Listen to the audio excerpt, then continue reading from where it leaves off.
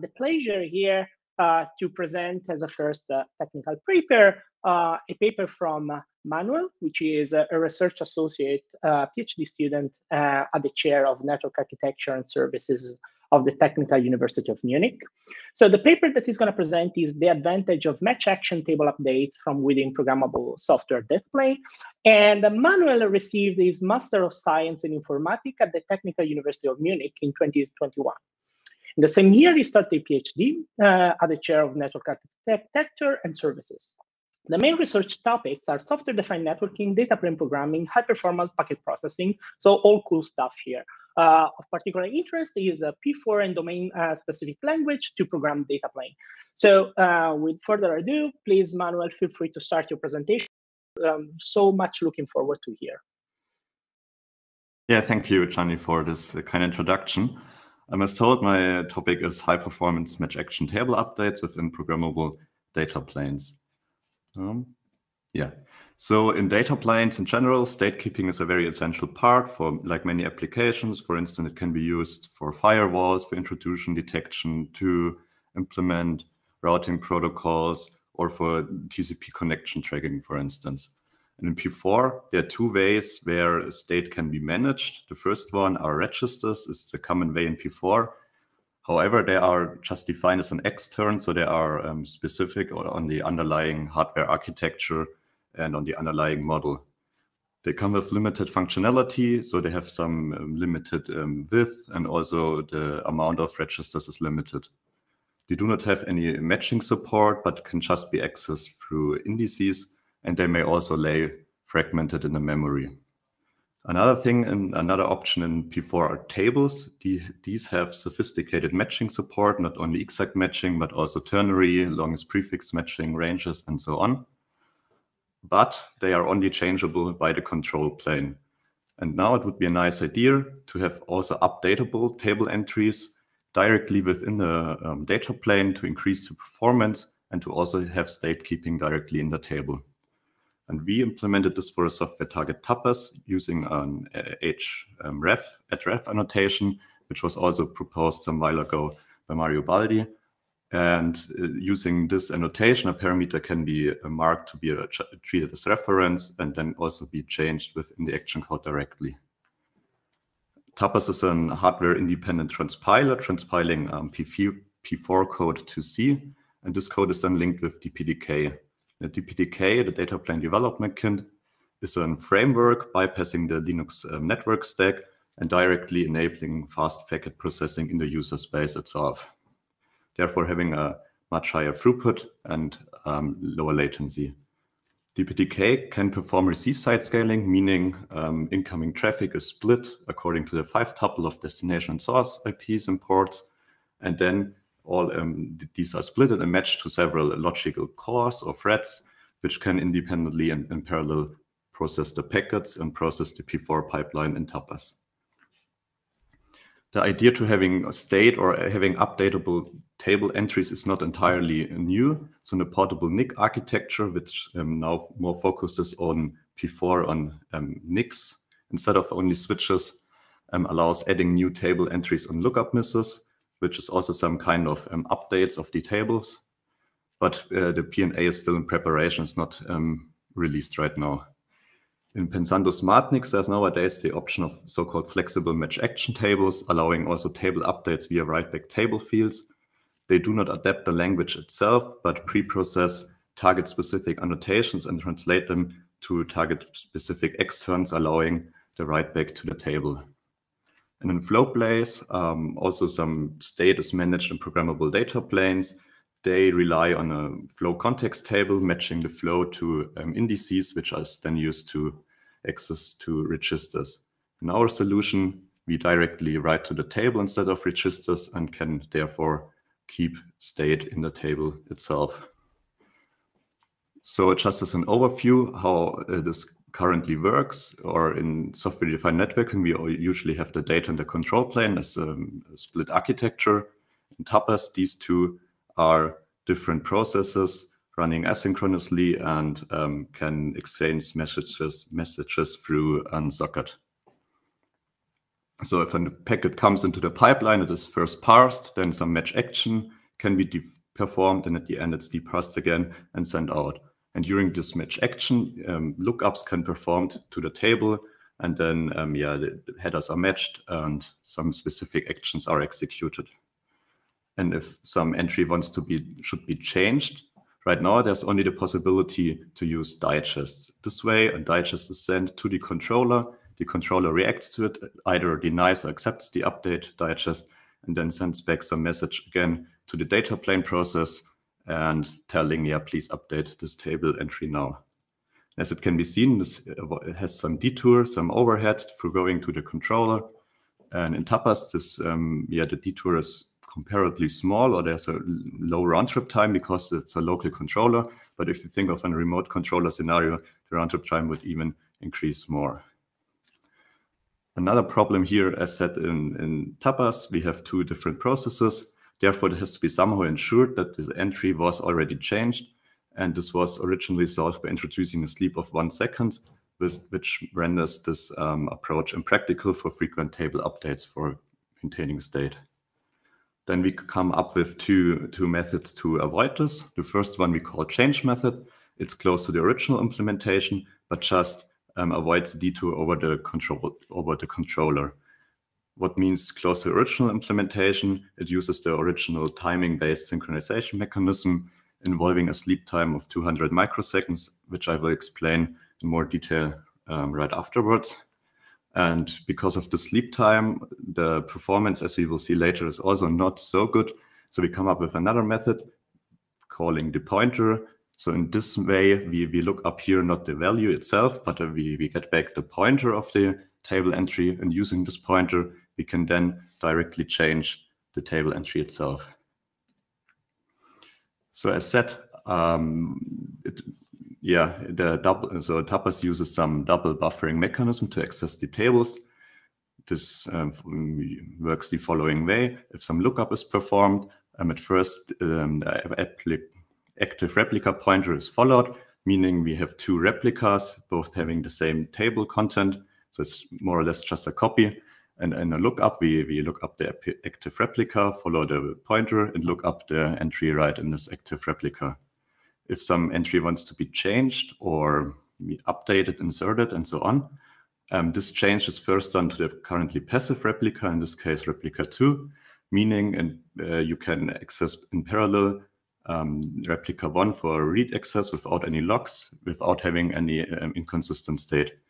Afterwards, this active replica pointer is changed, it is slept for 200 microseconds, and then the change is also promoted to the now passive replica, in this case replica 1. As it can be seen, changing the entry using the pointer would not be compatible with it. Since we get the pointer to only one replica, this change would not be promoted to the other. And this could then lead to inconsistencies, which we have to fix right afterwards. Okay, for the evaluation, to understand them better, I just quickly show our topology and setup. We have a load generator using Moonchain to generate traffic. And the goal is, with each packet which is processed at the device under test, one table entry is changed. So the load generator generates packets specifying the key and the new value of the updated table entry. The device under test, or Tapas, then performs this update and sends back the old value. In this way, we have a read and a write operation with every packet and an update also with every packet. We used 4-byte key and value size. Yes. And also we wanted to measure the worst case scenario. Therefore, we have to first quickly think about optimizations which could be done by the cache. So the cache has the advantage to be accessed faster than the main memory, but also has a more limited capacity. So for this, at least these two major optimizations are performed by caches. The first one, loading whole cache lines. So if you access an array, you can profit from accessing them iteratively, so more than just one entry is loaded in the cache. Also, the cache may do some heuristic-based prefetching, guessing what entries could be accessed next, and already prefetch them to the cache in case of some spare resources. Okay, and now I said we wanted to measure the worst case scenario, so therefore we maximize the cache misses that we have to work directly on the memory, that we have read and writes to the main memory, not only to the cache. Therefore, the key for accessing the table is pseudo-randomly selected within the table size. And also, we ensured that the table size is large enough to exceed the cache size so that not all of the table can be stored in the cache, but we have also access to the main memory. Okay, let us now compare our two methods. And for comparison, the original digest method. The change method, as said, has some rather bad performance, only allowing 3.4 thousand packets per second and having a rather high median latency and high variance. Here, latency is around 322 microseconds. This is because of the introduced wait time, because it relies on the underlying synchronization mechanism, and yeah, this is getting to rather bad performance. Using the pointer itself, leading to rather good performance, we can hit line rate here and also have a relatively small median latency of only 26.5 microseconds, and also the latency is constant. We can see that there's no much performance overhead in comparison to just reading, so we can really fast update our table entries with every packet. However, as said, this is not compatible with the synchronization mechanism, but because it performs so good, we decided to go with this method and afterwards change the synchronization method to be compatible with this method. And only for comparison, the digest method would allow less than 1 packet per second because of this long waiting time. And just for interest, we ignored the sleep, and then we come up with around 4,000 packets per second. Otherwise, we get an out-of-memory error because for every message sent to the digest, some memory has to be allocated. Just a small recap about the table structure we presented before. And using the pointer method, we now have to ensure two types of consistencies. The first one is the insert update consistency. As said, if we directly change an entry, it would not be compatible if this mechanism then switches the table replica. For that, we switched, or we turned out this old mechanism and replaced it through another mechanism, only relying on one table replica copy, and using therefore some built-in DPDK features to also get log-free consistency with only having one table, thus enabling our pointer method to be working. The next consistency which has to be ensured is between packets, so inter-packet race conditions have to be avoided, meaning if we process several packets in parallel at different cores and two of them are accessing the same entry and would both write to them or read the same entry, this could get to race conditions. And for that, we come up with a log which comes with every entry. It's a spin log which is acquired before the action is then executed and released afterwards. And this way we ensure that only one core can access one entry at the same time, and thus avoiding interpacket race conditions. Okay, now let's come quickly to our evaluation. So at first I said for the insert update consistency, we replaced the old tapas mechanism, the double buffering, through the DPDK one. And we can see for different table sizes, so for small table sizes, the throughput is only a little bit less than the original one. And for higher table sizes, it's even better or nearly the same. So in general, as we can see, so they both scale up with the number of cores used, if we see the throughput here, and the performance overhead is really small, so it's nearly the same performance. But since only one replica is required, we can now change entries using the pointer method, which was the most performant one. And to avoid these inter-packet data races, we included some optional log here called synced. And you can see again, for having many table entries, the performance scales up with the number of cores, has an overhead of about 10%. Yeah, and if having only one entry, this wouldn't scale, but since every core would then access the same entry and they would lock themselves every time, only one can perform some action and just the overhead increases for waiting. There would be no more performance gain, but it scales good for having more than one table entry, which is the usual case. It has to be noted here that this log is only necessary if you want to access global state or global entries. So if they would be flow dependent, the whole table would be partitioned towards the flows. And then because we have the split of the receive side scaling, one core would only access one partition of the table and not from the other partitions, and therefore no lock would be required at all. So to come to a conclusion, we implemented the writable table entries in tuples using the href annotation, and therefore with this we had a comparable performance to only reading entries, which shows that the approach is very well suited for frequent state or table updates. The synchronization and storage design is configurable using a config annotation. Then it's left to the developer whether he or she thinks the logs is needed or which scenario you want to choose.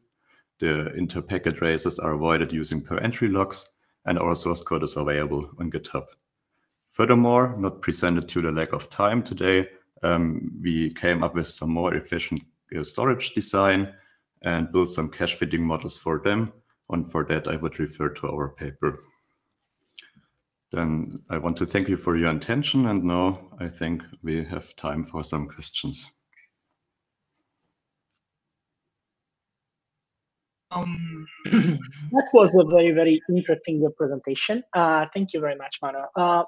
Let's start a little bit with some question. There is one question from Fernando. Let me read it. So basically, yeah, the fact that you want to do table updates is great, but you know, you do this in software, and the more challenging problem is how to do that on a fast hardware, especially hardware that process, you know, hundreds of gigabits or terabits traffic. So do you think that any of those methods can be considered as a starting point for a version that can be able to run on such fast data planes, or, you know, what's your thoughts here? Okay, so a basic difference usually between software data planes and hardware data planes is in software we have a run to completion paradigm. So one packet is the whole pipeline is processed for each packet before the next packet starts. In hardware we usually have some pipelining scheme, and meaning we have several packets in the pipeline at the same time, and the performance is gained up to having more than one pipeline step. Thus, the locking mechanisms and the thinking about which state can be accessed without concurrent access is a little bit different than to having run to completion. But I guess so. I think also in hardware we have often some cache hierarchy. It was presented, I guess, by also Mario Baldi some time ago. So we could have different caches for each pipeline and have some cache hierarchy built up there. So I guess having to update some table entries using a pointer could be also a good starting point there. But we have then to ensure somehow, specifically on the target, deciding on the target, how we can hinder any inconsistent data accesses when also writing to them. Kind of makes sense. Thank you. I have another question before moving to the next talk. Sure. I am a big fan of updating tables from within the data plane, because I think it opens up a lot of new cool application potentially. But when I was listening to your presentation, I started to think about if you think about how you will do this in P4 now, as you said, you send a digest, you know, or, you know, in the original OpenFlow era where you send like, you know, a packet to a controller, right? So, but now if you update the things within the data plane, basically you start having problems of, you briefly touch upon that, but you start really to have problem of consistency and coherency between what the control plane, so I'm talking about the controller here somewhere, not just the switch CPU, has an idea on what is happening in the network and what the switch is doing, right? So, and I think maybe a 10 gigabit might be overcome this, but in the moment that you go at a faster speed, especially if you start having some very, you know, heavily stateful type of processing, then this might be a problem. So do you think this might be an open area of research or something that, you know, it's a promising things to look into, or do you think some of the things that you already started doing might be applied in this context as well? So I would say you can maybe split between the two problems. So there might be state which has to be handled or controlled by the controller for all of the devices in the network, but there might be also some state which is only needed locally for the specific switch or the specific NIC, for instance. And in this case, I wouldn't see a big problem here for the consistency. If you have say, okay, this part is only locally stated, then you don't have to ensure consistency within the whole network. This may be, for instance, if you have some switch which is reacting to the number of packets it's received or something like that. So if having only local state, so splitting into local state and network-wide state would reduce this problem you said, I guess. That kind of makes sense to me. Thank you very much. Just for everyone to know, so we have 3 talks today, but after the 3 talks, there is going to be more time to have a question with all the authors. So prepare your question also for the talk of Manuel if something comes into your mind.